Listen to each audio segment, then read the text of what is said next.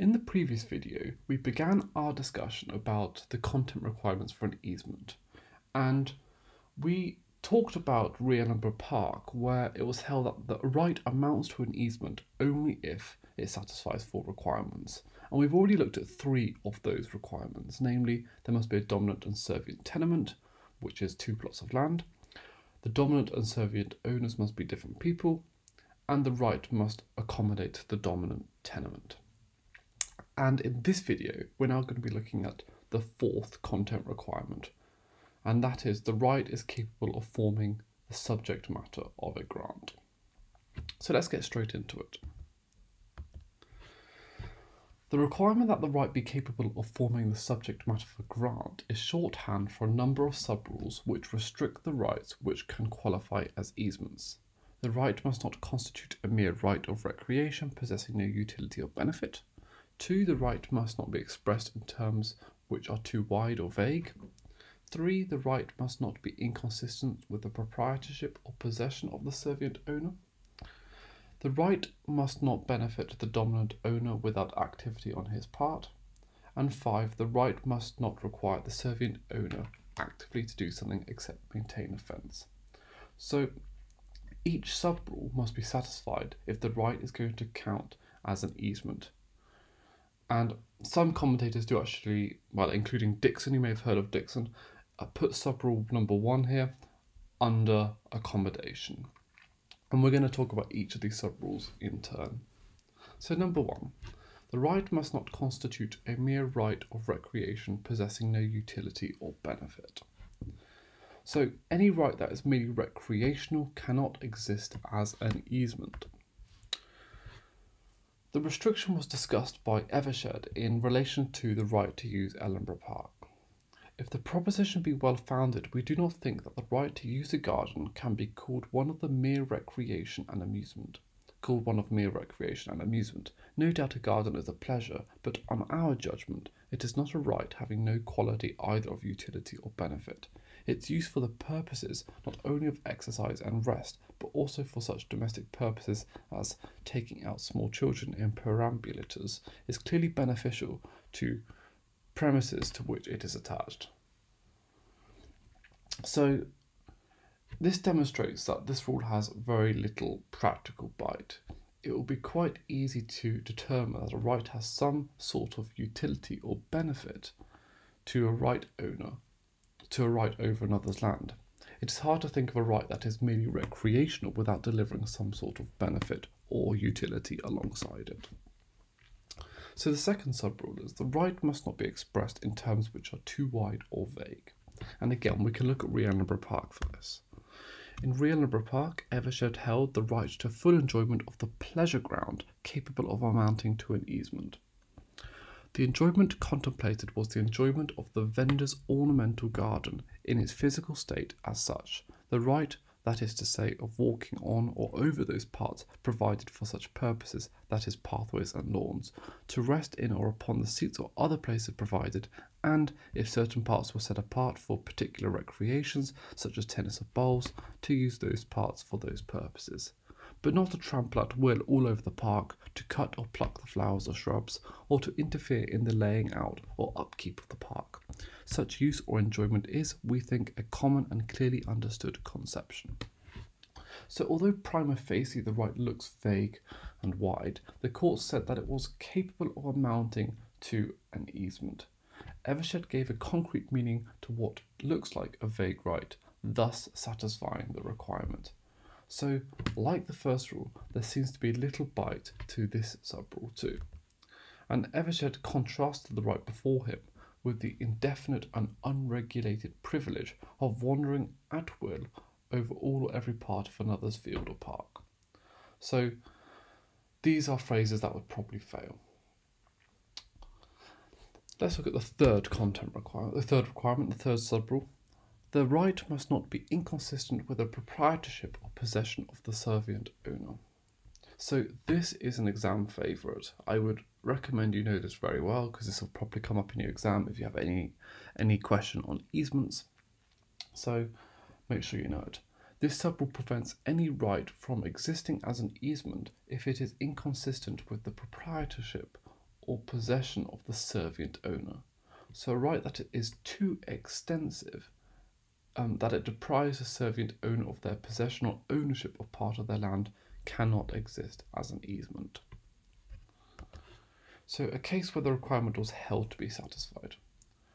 Rights granting a use of land which is clearly demarcated and limited easily satisfy this rule, for example the right to use a loo.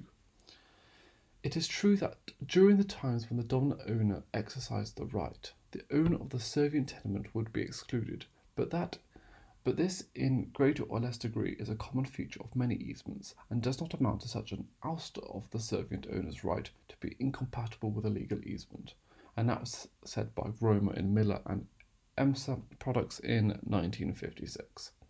So many rights easily satisfy this requirement. In other words, clearly they're not a challenge to the ownership or possession of the servient owner. For example, the right to use a loo, as we just said. The court said in this case, in Miller and EMSA products, that although the dominant owner was exercising his right to exclude the servient owner from the relevant portion of the land, this exclusion was not of a degree necessary to come to the conclusion that the servient owner's proprietorship or possession had been taken away. So what about cases where it was not held to be satisfied? So in Copeland and Greenhalgh, 1952, so in this case the claimant owned a house and an adjoining orchard.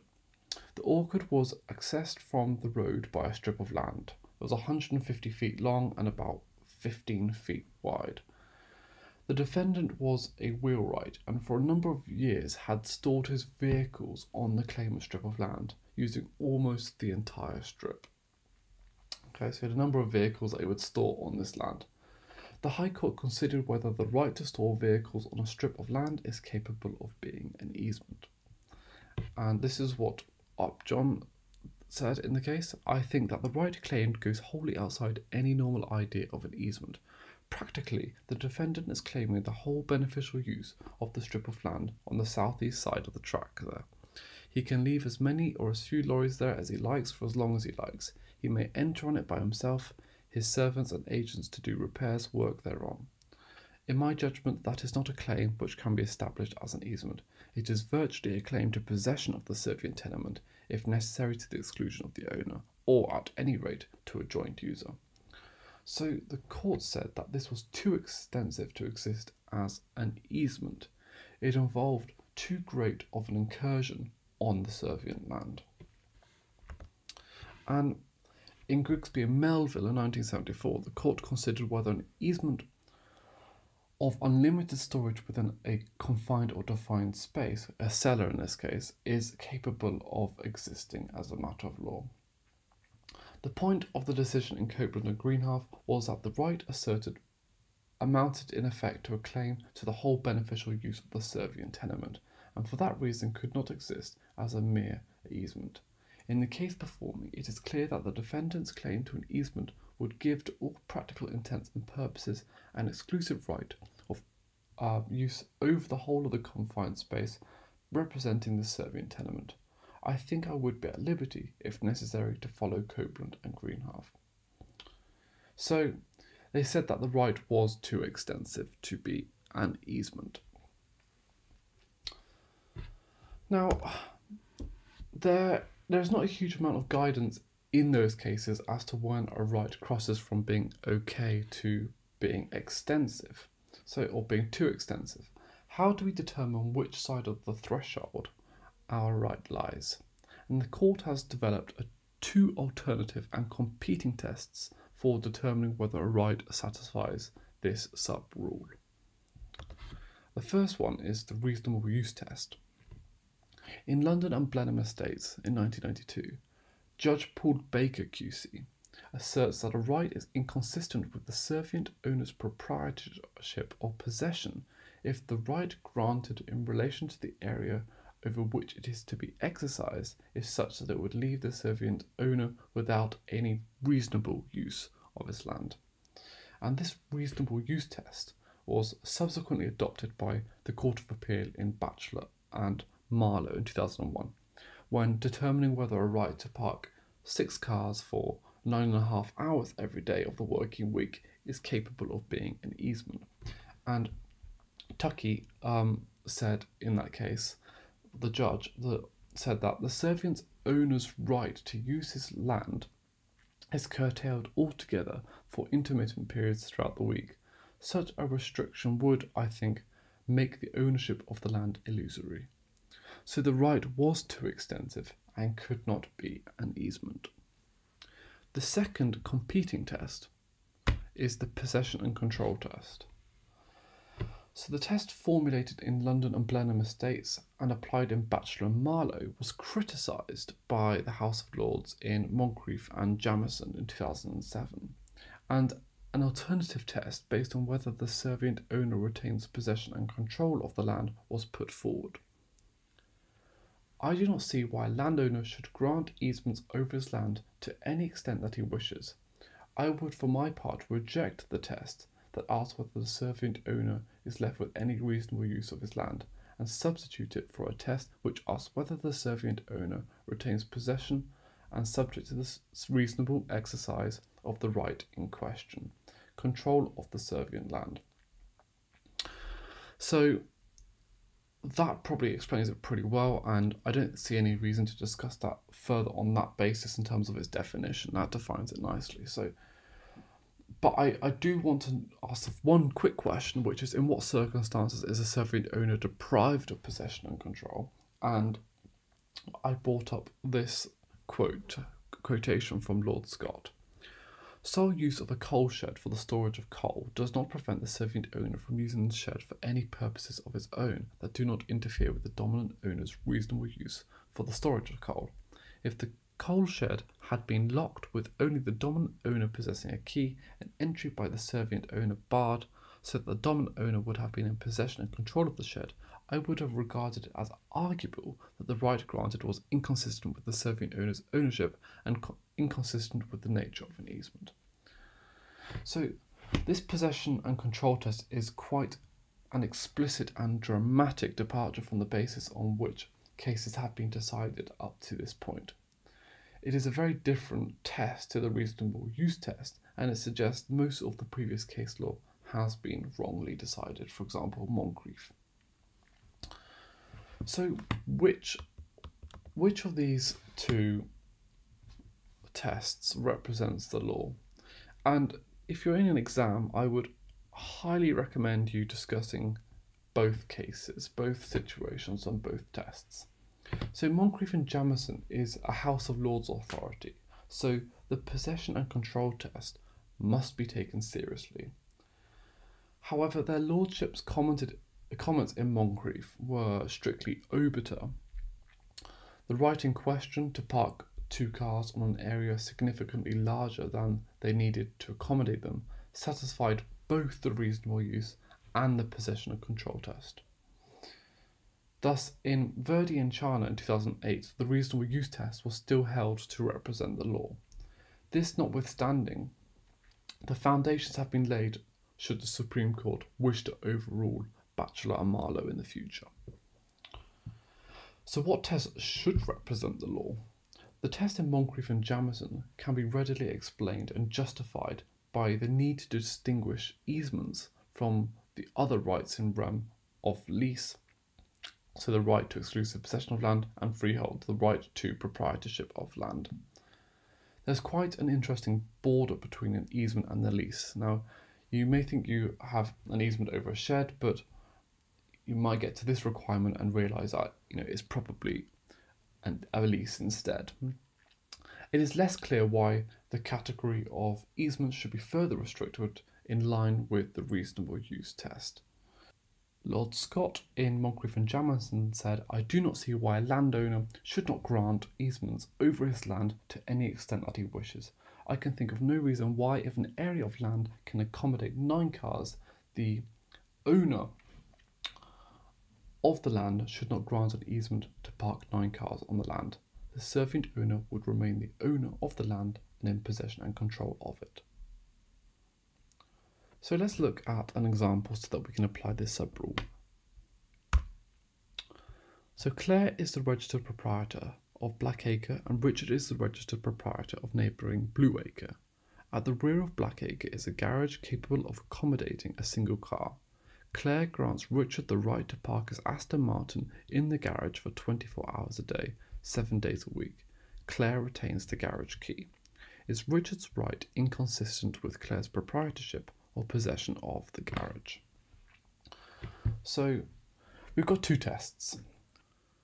Moncrief asks us whether the servient owner retains possession and control over the land. So, does Claire retain possession and control of the garage? Given the way this requirement has been interpreted in Moncrief itself, the answer's got to be yes, as Claire retains the garage key. She still has possession and proprietorship of the garage. All other things being equal, this can be an easement under Moncrief. But we get a different outcome from Batchelor and Marlowe, which asks us whether Claire retains any reasonable use of the land in question. So given Richard's right, does Claire retain reasonable use of the garage? The answer is going to be no, at least by analogy to Batchelor itself. So we get different outcomes with the different tests, and if you get a problem question like this, I would recommend you exploring both tests and see what the outcome would be. Let's have a look at a second example. So Claire is the registered proprietor of Blackacre and Richard is the registered proprietor of neighbouring Blueacre. There is a shed in Blackacre's grounds. Claire grants Richard the right to use the entire shed, aside from a couple of square metres in the corner where Claire has stacked a few hundred books for storage purposes. Is Richard's right inconsistent with Claire's proprietorship or possession of the shed? Clearly, Richard's right is fine on the Moncrief test. With Batchelor and Marlowe, Claire must have reasonable use of the land. Does she, given Richard's extensive right? Well, who knows really? You would have to conclude yourself by looking at the cases. So just give a sane, reasoned process and it won't really matter about your decision. So just have a look at both tests and come to a logical conclusion. Use the evidence you have from both the facts and from case law and you'll be absolutely fine. So yeah, that's about it with that example. So we can now move on to subrule 4 and 5. So subrule 4, the right must not benefit the dominant owner without activity on his part. So it demands activity on the part of the dominant owner. So a right which involves activity on the part of the dominant owner is a positive easement. A right which does not involve activity on the part of the dominant owner is a negative easement. So the law requires only 4 kinds of negative easements. The right to the flow of water through an artificial channel, the right to a flow of air, the right to a flow of light to a particular aperture, and the right to the servient land's support for buildings on the dominant land. So very strange and limited cases. And it was held in fips and pairs that no other negative easements can exist. And very finally, subrule 5, the right must not require the servient owner actively to do something except maintain a fence. It is essential to the concept of an easement that the servient owner's role is passive, an obligation requiring the servient owner to engage in expenditure of money or undertake a positive action cannot therefore qualify as an easement. There is one exception to this rule. In Jones and Price, the Court of Appeal held that a right requiring a servient owner to maintain a boundary fence is a valid easement. And then we got a case here, Rance and Elvin, and a water company, in this case a water company, supplied water to the dominant and servient land through pipes running under the servient land. Charge for the water was made by means of a meter situated at the entrance to the servient land, and the servient owner was responsible for paying the water company's bills. The dominant owner sought a declaration that he had the benefit of an easement for the uninterrupted supply of water through the pipes on the defendant's land. Nicholas rejected the claim, so the judge Nicholas rejected the claim on the basis that the right to a water supply imposed a positive obligation on the servient owner to pay for the supply so as to maintain an uninterrupted flow of water to the dominant land. And the Court of Appeal approved the positive obligation principle but held it inapplicable on the facts. And this was one of the quotes from the case. The rights granted is a right simply to the passage of water and no more. It does not purport to confer any right to insist on someone else ensuring the presence of water in the pipes. However, if water in fact reaches the private pipe system under the servient land by any means whatsoever, there is appurtenant to the dominant land a right that such water shall be permitted to pass through the pipes to the dominant land. No positive obligation is imposed on the servient land by such right to the passage of water supplied by another. It is the classic form of an easement of passage. The servient owner cannot do any physical act interrupting the passage of such water without being liable for an actionable interference. On the other hand, the servient owner is under no obligation to ensure that any water does in fact reach the private water system. Okay, so that now wraps up our 4 content requirements for an easement, and we delve right into this last content requirement, and it's taken us now quite some time to do so. In the next video, we're going to be talking about acquisition, so we're talking about express easements, legal easements, equitable easements, implied easements and stuff like that. So we're going to start talking about easements more generally, and I look forward to doing that next time. If you have any questions about this video, please leave a comment below and make sure you subscribe to my channel. Thank you very much for watching.